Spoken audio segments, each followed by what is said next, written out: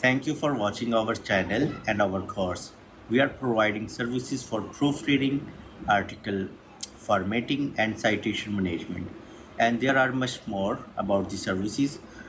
For more information, you may contact us on the provided contact details. Thank you. Hello, I am Mohammed Junaid and welcome to the course of Advanced Academic Writing. Today I am going to discuss course introduction, in which first of all we will discuss foundation in one lecture.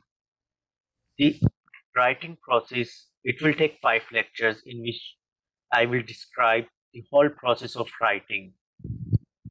After that, the proofreading step will be covered in 4 lectures and the technical stuff will be discussed in one lecture.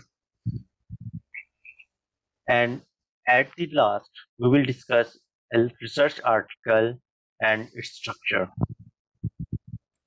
First of all, foundation.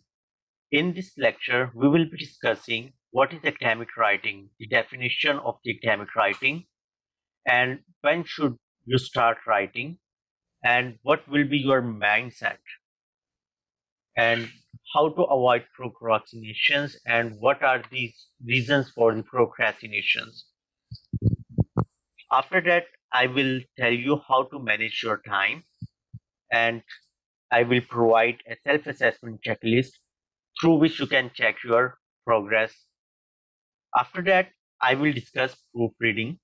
In one lecture, I will tell you the basic steps of proofreading, and then I will tell you about punctuation marks. Then I will teach you about spelling, and then I will tell you about citations and bibliographies.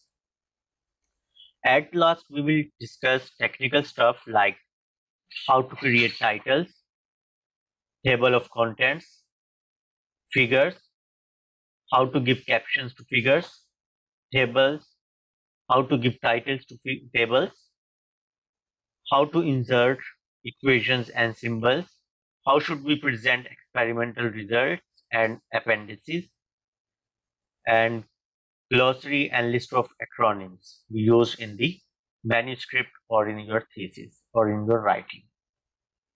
At last, I will tell you about meaning of acknowledgement.